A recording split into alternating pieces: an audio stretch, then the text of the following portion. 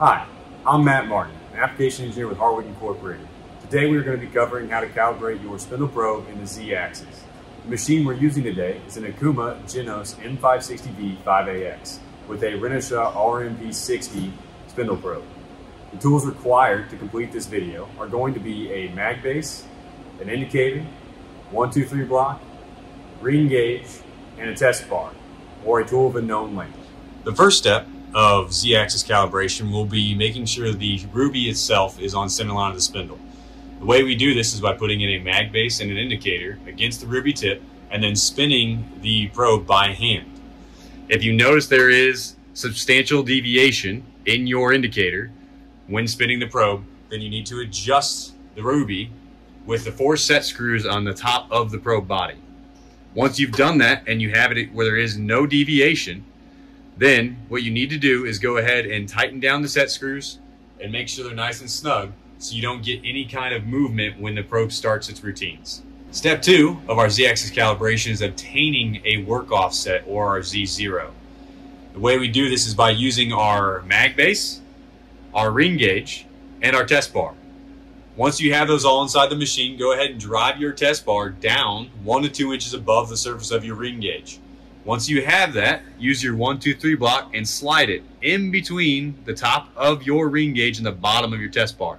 As you move it down, make sure you keep moving your 1, 2, 3 block until it gets pinched, and then move it off until you're barely feeling the bottom of that test bar. Once you have that there, go ahead, leave it in the machine, go to your control, and go to your work offsets. In this instance, I'm using work offset number 60. Then go to the Z-axis and press Cal, and then type in the length of your test bar plus the length of your 1, 2, 3 block, whichever side you used. I use the 2-inch side, so therefore I'm typing in the length of my test bar plus the 2 inches. Enter. Once I type in enter, the machine is going to calculate where the surface of your ring gauge is, or your Z0 now. The way it does that is by using the known position of its spindle nose and the distance you told it between our work surface by using calculate, length of test bar, plus the extra 1, 2, 3 block. Step 3 of the Z-axis calibration is going to be obtaining an approximate probe length. A couple different ways we can do that. So first one being using a presetter or a scale to find out the length of the probe. But my personal favorite is going to be using the machine itself. The way we do that is by activating the work offset that you found in step 2. So whichever work offset you use, whichever number, I use number 60. So in this case, I'm going to do G15H60. Enter, so I can start. That will make my work offset active. Also should highlight it in gold if you're looking at your work offset page, letting you know that it is the active work offset. Now that you've done that, we're going to turn our probe on with M127.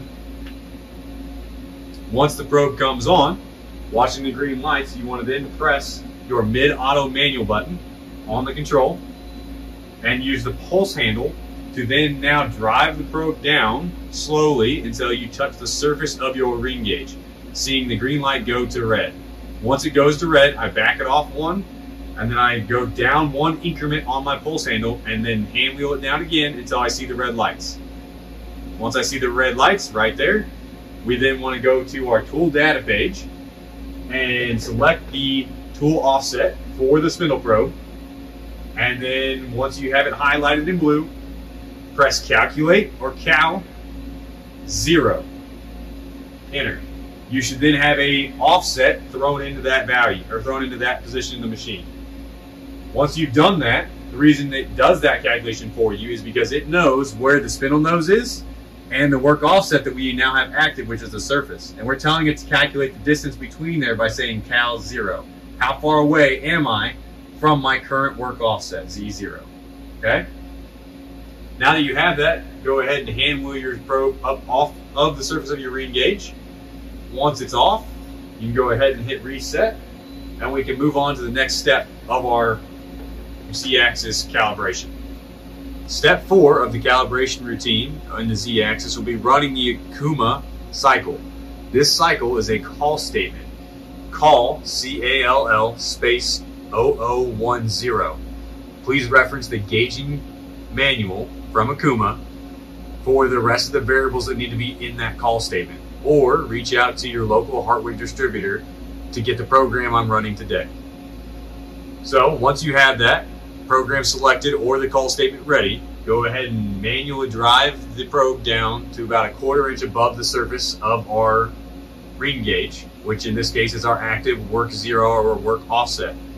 Once you have it there, go ahead and hit cycle start, and I would recommend running the first time slowly to make sure the probe works and operates correctly. After that, and you know everything's running correctly, go ahead and turn your feed rate up to 100% and run it again. The reason we run it at 100% a second time is to make sure that whatever routine you're running inside the machine at the time is going to be running at 100%. We want to make sure the trigger points inside the probe are calibrated correctly to that same feed rate. So, with running it now, probe should come on. Making sure running it slow the first time, feed rate turns up, triggers, turn 1 notch up on the rapid, and let it finish. It's going to do a second hit to make sure it's accurate. Once that's done, that's the end of the routine. You are now calibrated inside of your Z-axis. The way we will double check that is in step 5 inside your gauging results. Step 5 of the Z-axis spindle probe calibration is going to go to our gauging results to make sure it is accurate and updated. So the way we do that is go to the main run screen, extension arrow over till you see display change, then go down till you see gauging results. Once you're inside gauging results, you want to arrow over until you get to MSB tool.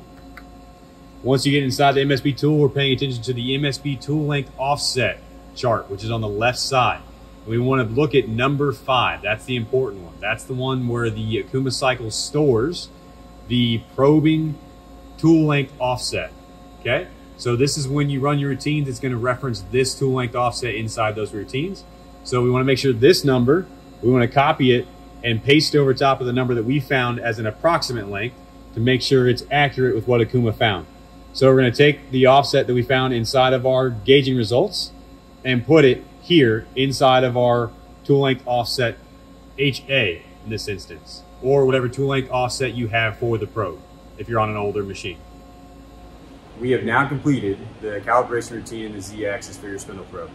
For the program we ran today, please reach out to your local Hartwig distributor and they can provide that to you. Thank you for watching how to calculate your spindle probe in the Z-axis.